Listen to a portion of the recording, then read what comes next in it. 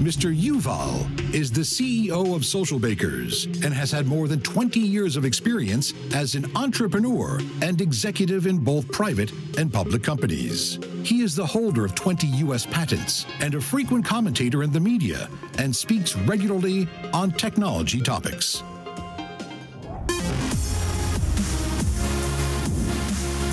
Ladies and gentlemen, please welcome to the stage Mr. Yuval. Good morning, everyone. How everyone is doing today? Whoa, I'm so excited to be here today. Welcome to Engage Bali 2018. It is so great to be here. We are doing Engage for over 6 years, every time in a different place. And this is the second time we're coming here to Bali because of such a beautiful place and beautiful people coming here from all around the world. We're doing this for 2 years, and so many things have changed since then, since the last time we've been here. What I'm saying 2 years, just from the beginning of the year, how many things changed on social? The news feed has changed. APIs have changed. The UI of Snapchat have changed. We have so many things to talk about today, and I'm so excited about that. It's going to be one of our best Engage ever.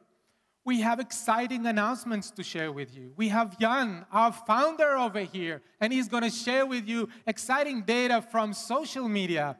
And of course, our speakers that came from all around the world to share with you their stories.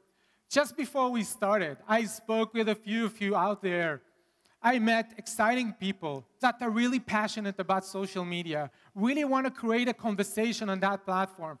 And that's, for me, what makes Engage so unique. It's you. It's the people that are coming over here and participating in Engage. We in Socialbakers are in a journey of social media for 10 years. When we started, social media was just about 10 million users. There was almost no monetization there. But we had a vision. We had a vision that everything in the world will happen on social media. Could you believe that the President of the United States will be available there and you can have a conversation with him? We built our platform and focused mainly to make social media perform for you, so you can make an impact on your business. We built the platform with billions of data points from everywhere. We are tracking data points from all the networks. We are tracking billions of dollars spent on the platform every day. So you'll be successful, so you'll be able to see the benefit of social media. We're adding to the platform technologies like the latest machine learning and artificial intelligence. We have the most passionate developers and product managers living and breathing social media all day long. The size of our platform is inspiring. The results that it brings to marketers from all around the world, it's amazing. And we are committed to our vision. We will continue to focus to make marketers on social successful and make the impact on their business visible to everyone. Are we ready to start? Let's start all and go live.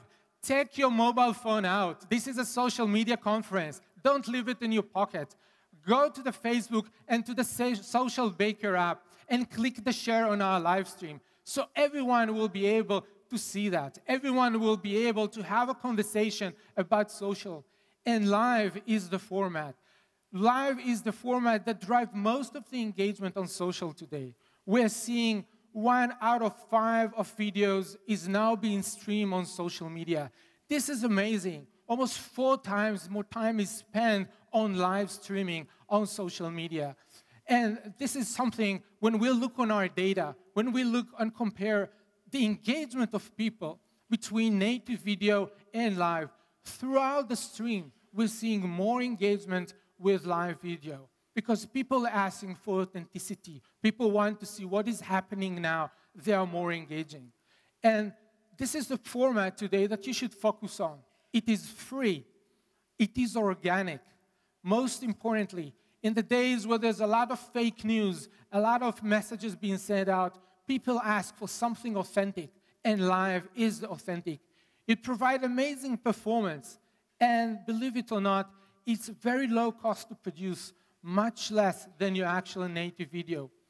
And when we put that into test, when we actually tested how live stream is actually performed, yesterday there were multiple broadcasts live from this conference, and I looked in our platform to see how they're performing comparing to other data content formats.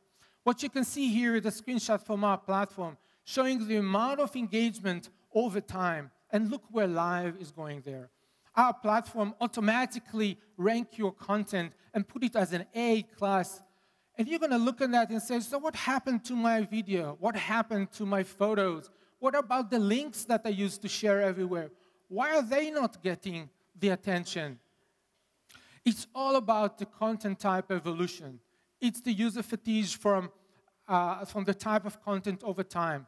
You probably remember in the 90s, we were all sitting in front of big screen with our desktop, reading the blogs. Everyone was writing the blog.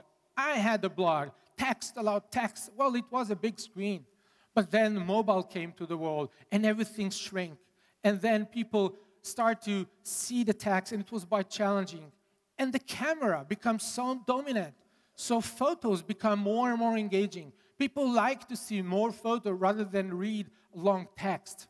But then, as the telco improve their networks and mobile data become much more reliable and faster, video start to get more and more engagement. And it's still quite a strong content type that people engage with. But now, when people ask for something immediate, for something authentic, they're all leaning towards live. Live streaming is the way to move forward. But it's not just about the type of content that you're using and the format that is being broadcast. It's also about how that content reaches the audience. There was an evolution around that as well. Back in the 90s, when we used to go to a bookstore online, we were visiting the bookstore looking for a book. But then, when we are going to any other website, we started to get ads from that bookstore. It was targeting us with books, even books that we're not really interested in. So people start to ignore these kind of ads. So this is when personalization came to world. And personalization was more about trying to send you ads about these books, but relevant to you. So that started to work, and people engage with it a lot. But then people start to realize that even after I purchase the book, I'm still getting the same ad for the book. So they start to ignore it. And that was the time of behavior-based targeting. And behavior-based is when the algorithm starting to understand, based on the content that you read online, to understand what other topic you're interested in. Yes, I'm interested in books, but I'm also interested in golf and in sports car. And the ads start to serve to me with different type of interests, and people start to freak out. This is when privacy concerns start to come out. This is when ad blockers start to be installed in a high volume. People start to say, hey, don't track me online. And then something really important happened about 2-3 years ago. This is when another channel to your audience appeared. And these are influencers. The influencers are the people that your audience engage with. It can be the chef in their preferred restaurant. It can be the trainer. It can be the trainer in the gym. These are very important people that now be providing a very authentic communication with an audience. This is the digital version of word of mouth. And now live becoming more and more important, and this is the current trend. And you would ask me, so what would be the next format? It's hard to tell, but it's quite clear live is not going to stay for long. There'll be another format. People will start to engage more even live. It can either be the 3D post that Facebook just released and announced about that, or it can be the augmented reality. If you're looking what Google is doing on Android or what Samsung did with S9, it's driving more into augmented reality. So make sure you are using the format that drives most of the engagement rather than keeping the same work you used to do in the past. But selecting the type of content that you're going to use and the format is one challenge. The second challenge for every marketer is what social network I should use. There are over 20 social networks out there, depending on size and region and the type of engagement. And you need to look at that and decide which one should I use, which one will provide the value that I'm looking, which one will give the ROI that I need for my campaign. So we decided to put that into a test, and we looked on 3 quite popular social networks in 3 different dimensions or 3 different goals that marketers are looking at. So if your goal is a reach, and you want to reach as many people, you're probably looking for the network with the largest audience size. And as we all know, Facebook at the moment is the largest social network available. So you will go into Facebook, probably you're not going to use the other network. But you may have a different goal. You may look for a network where a lot of activities are happening, a lot of people posting, a lot of people pushing more and more content. In that case, for you, that will be Twitter. But if you're looking for engagement, if you actually look for people that engage with your content and having conversation, what we're seeing now, this is happening on Instagram. Instagram is the platform where most of the engagement is happening. So it really depends. What is your goal? To select the preferred network. And these are just 3 cases. And when we look on the goal, and when we look on the objective of the ads, where you're actually putting your money and want to drive your business and try to move the needle on your numbers, what we found out that most of you are actually looking for engagement. You're looking for people to interact with the content, to drive traffic to your website or take a particular action. So if this is what you're putting your money on, if this is the most important objective of your ad, we shouldn't be surprised by the change that Facebook made earlier this year. The change in the newsfeed is all about to serve the relevant content to the relevant people at the relevant time, so it will inspire conversation. Be relevant, be effective. This is the name of the game in 2018. It is very challenging. It's very easy for me to come here and say, do that. So how would you do that? How would you know what type of content to use? How would you select which network? How would you know how much to spend on every post that you do? This is quite challenging. The first thing every marketer does when they get the brief of the campaign is trying to understand their audience. Who is the audience this campaign is for? And which network are they engaging the most? Where are they? How should I speak with them? What type of content are they engaging the most? When we interview brands and when we interviewed agencies from all around the world and asked them the question, so how do you do that? We heard that they're spending weeks and sometimes months analyzing data, running interview, trying to process information and test information, and to do that in multiple locations around the world, to do that in scale, it's a quite challenging and time-intensive and resource-intensive effort. So I'm very, very excited today to make an announcement on an addition to our platform. On top of our platform that we spent 10 years doing performance measurement, benchmarking, we're adding a new model. It is called real-time omnichannel audiences as part of the Socialbakers platform. This is an amazing addition to our platform that will be available for everyone starting in the second quarter. And this is how it's going to look like. This is part of our platform, integrated with all the components that you know, with all the features that you're familiar with. It will enable you to connect all the profiles, all the pages, even connect your web traffic into the platform. And in real time, it will show you the primary persona, the secondary personas, all across your network. And imagine, you'll be able to do that against your competitors. For the first time, you'll be able to see the audience of your competitors, their persona. And most importantly, we're not going to show you just the demographic and geographic. We're going to focus on the interest, because the interest of the people is what's driving that. And when we look on each of the audience, you will be able to see the affinity of this audience with other brands. So when you're thinking about your campaign, you will know what else my audience is interested in. I can focus on people just in Bali. I can focus on people in Brazil. I can focus on people in Germany and try to see what they like, what they engage the most. But this is not just about showing you the data. It actually has a brain. It actually drives action. With a single click on the bottom, you'll be able to create a campaign and target that particular persona. You'll be able to automatically get that content to that particular persona. And we tested it. We actually put our own money and tested this kind of technology. And we wanted to make sure, what will happen if we are targeting an audience using this kind of a platform versus just posting the way most of you are posting online. What we found out is our CPA, the cost per action, went down almost 50%, 5-0. This is an amazing. When you are targeting, when you know what audience you want to go after, this is when your price is going to go down.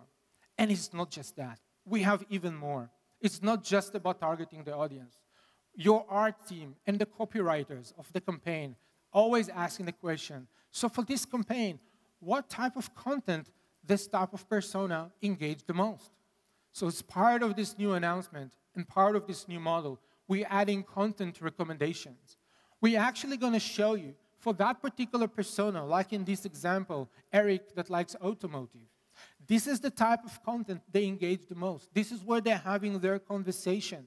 This is the type of copyright that they like to have. So your team can look at that and be inspired and create your own unique content, knowing that this is what your audience like. This is a very exciting announcement that we are making today, and it will be available for you in Q2. And we're doing that because we know there is a very clear correlation between the relevance of your content to the cost and the engagement it creates. The system automatically ranks the content, and as you can see over here, the content in green, the A and A++, drives more engagement. The click-through rate is much higher. As a result, the cost is much lower. You definitely want to be over there. You don't want to be at the bottom of this chart, because pushing content further and spending more money is just becoming costly quarter after quarter, because the demands of marketers for more placement is increasing, but the supply of place in the newsfeed is getting challenging and more challenging. And this is why Facebook is making the changes on the newsfeed to make sure we balance that. So although in Q3 ads went up 35%, in Q4 43%, and we don't really know how much is going to change in the future. But this is something that is quite important for marketers. When you think about your campaign, it's not just about the persona. It's not just about the content. It's also how much is going to cost me to do that. And those kind of questions we are seeing in the last 6 months, more and more marketers leaning towards performance optimization, looking for solutions that will give them this kind of recommendation, what to promote, when to promote, how much to spend. And when we look in our own platform, in the last 6 months, there was an increase of 50% of marketers using this kind of technology to give them this kind of recommendation. And with the challenges in the newsfeed, we believe that's going to continue to go out and make you successful, and make you driving your ROI, and make an impact on your business. And we're achieving that using artificial intelligence. And a lot of you heard the name artificial intelligence, I'm sure, but most likely as a buzzword, as something that someone is talking about the presentation. We actually took that technology and put that on our platform. It actually drives number. It actually improves things. And artificial intelligence will take all the heavy lifting of your campaign. It will help you to focus on what really matters for the campaign. It will process all the data and give you all the recommendations. Here are a couple of examples from our platform that is already available. We will predict what would be the engagement of your content. We will rank it automatically so you know where to focus and which type of content you should spend money on and which type of content you should not spend money on. Because we're seeing many, many examples all around the world where marketers are spending money on the wrong content that they are posting. And that's pretty important. And then you would ask, okay, so how much should I spend? How much should I put as my bidding into the system? We provide you that information as well, because we are tracking almost $4 billion of ad spend all across the world, in multiple verticals, in multiple countries. So you can actually see how much to spend and how is the performance is going to look like. And last but not least, you'll be able to see the strategy of your competitors. What are they promoting? Where are they spending the money? What performance are they getting? Where am I stand comparing to my market? Where do I stand against my competitors? So you'll start to be smart, and the system will do that automatically for you. But organic post and paid post is one way to reach your audience. As I mentioned earlier, there's an alternative way to reach your audience. And this is, of course, using influencers. Influencers is a new way to approach your audience in multiple channels. And the most successful one that drives engagement, as we saw before, is Instagram. And we looked about influencer in Instagram. And as you can see over here, there are a couple of influencers that have over 100 million people that following them. We call them the mega influencers. But with every consumer platform, you would see a chart that looks like this, that there are very few mega influencers that will be quite costly to work with. These are going to be influencers that you can see here on the line. But there are many other influencers that have 10,000, 100,000, 500,000 followers, and there are plenty of them. And that's going to be the trainer in your neighborhood, that's going to be the chef, that's going to be the local celebrity that you're working with. And we have here one of the more successful influencers in this region that's going to share with you her story. And that's going to be a very, very interesting presentation. So when you think about influencers, what do you need to consider? The first thing that you need to consider is the interest of their audience. Is their audience interest match your audience interest? Because if you want to use them as a channel, you want to communicate the message, you want to make sure there is a correlation between your audience and their audience. And the second question you want to ask yourself, are these real people? Are these real followers? So these are not bots and this is not fake, because we've seen that quite a lot. You want to make sure you are working with a real person and real followers that actually engaging with them. That will be a great channel for you and will show a lot of results. And obviously, you want to measure all of that. You want to measure that that particular post or that particular message that the influencer were posting actually engaging your audience and you actually seeing the impact on your business that you are looking for. Measurement, matching audiences, and making sure that this is all working is part of what you need to do when working with influencers. So I would like to make our second very, very exciting announcement today. And this is the second addition to our platform that's going to be available in the second quarter. And this is influencer marketing as part of the Socialbakers platform. This is an amazing addition to our platform. We already identified 20 million influencers just on Instagram. We already process all their data. We know where are they, what languages they speak, what interests do they have. We know if they're actually getting engagement for their audiences. We're seeing the trend. We are getting them the ranking of their content and how they're relevant to you. So going back to the audiences component that I mentioned earlier, you'll be able to select the person you want to target. And with a click on a button, you'll get automatic recommendations for the influencers that you should look at. That they are the one that will be a channel, authentic channel to your audiences. And using our existing functionality, you will be able to measure the performance of these influencers against your content and against your audiences.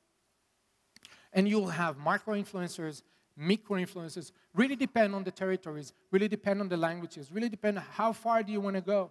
We've seen successful marketers with micro-influencers, we've seen successful marketers with macro-influencers, and that's pretty interesting. And if you want to be part of this, and if you want to have access to this platform, write down this URL, socialbakers.com/beta. You can go and register right now, and we'll give you access to this model before anyone else. This is a very, very exciting announcement for us, taking us to a complete different level from where we've been. And I'd like to share with you now a very nice video showing a successful agency that took advantage of influencers, understand their audiences, and run a very smart campaigns and seeing the success. Vox Fashion Night Out es el evento de la industria de la moda. Y nosotros lo hemos convertido en una plataforma para que la gente venga, conozca las editoras, conozca las personalidades, los influencers, a conocer pues, la marca, la experiencia, las tiendas. Ser parte de no quieren quedarse solo viendo. No solamente le damos el foco a los influenciadores o al equipo editorial, sino toda la gente que se pueda sumar y participar activamente. Y en este caso, las redes sociales son la ventana más poderosa que tenemos. Y también creo que somos la plataforma más importante para impulsar nuestra región, para impulsar México, Latinoamérica y darlo a conocer al mundo. Ese feeling que tiene que tener el editor sigue siendo muy importante, pero se avala con data. Desde que sabemos qué es lo que más le interesa al usuario, dejamos de enfocarnos en cuestiones que a lo mejor nosotros consideramos prioritarias, pero que finalmente no estaban conectando con el usuario. No nada más a la hora de hacer el contenido, sino también saber mucho más sobre nuestra audiencia y hacia dónde vamos. Gracias a la data que obtuvimos de Socialbakers, pudimos redefinir la estrategia que teníamos. Con todo ese esfuerzo en las redes sociales logramos ser trending topic durante 7 horas en la Ciudad de México y en toda la República. Mantenerse durante tanto tiempo como tendencia no es algo regular. De nada sirve tener una buena data si uno la interpretas correctamente y luego la ejecutas. Y también pues la alianza que hicimos con Socialbakers para que nos ayudaran a estar monitoreando qué es lo que estaba pasando, los momentos clave que tendríamos que estar publicando y revisando y no esperarnos al día siguiente a ver, funcionó, no funcionó, hubo un pico o no hubo un pico. Lo estamos viendo en el momento. Básicamente nos estamos renovando y cuestionando el status quo todos los días. Fue que decidimos integrar Facebook Live y Periscope. Teníamos la oportunidad de tomarte una portada de Vogue. Bueno, había colas de 45 minutos para que te pintara Scarlett Bailey. Ese es el concepto del evento, vivirlo. Que nuestros consumidores, que nuestros lectores y nuestra audiencia pueda ver a un Condé Nast y a los 5 títulos que tenemos en México y Latinoamérica en la plataforma, en el device o en donde puedan y donde quieran. Que estemos apostando muchísimo en digital no significa que no estamos apostando en print, todo lo contrario. El objetivo es que se complementen, no que se copien. Para generar tráfico a nuestros sitios web, ¿no? Que al fin y al cabo es donde se pone toda la información y donde estamos cuidando muchísimo nuestra experiencia de usuario. Al hablar de una calidad de un evento como es Vogue Fashion Night Out, todo el mundo quiere ir. Que no solo informe, sino que entretenga y genere una emoción, que el usuario quiera participar en la conversación. Súper importante que tengan el mensaje de la revista. Siento que hablar de cosas relevantes, no solo de moda, en la revista para mí es súper importante. La moda está en todo. Vaya, en todos los aspectos en los que nos movemos, ¿no? Creo que Vogue se trata de un estilo de vida, de dónde comes, dónde viajas. Y no tenerlo lejano y que recuerden durante esa experiencia, esa conexión, este lado emotivo a través de marcas tan importantes que luego la gente la siente distante. Demostramos que no es así.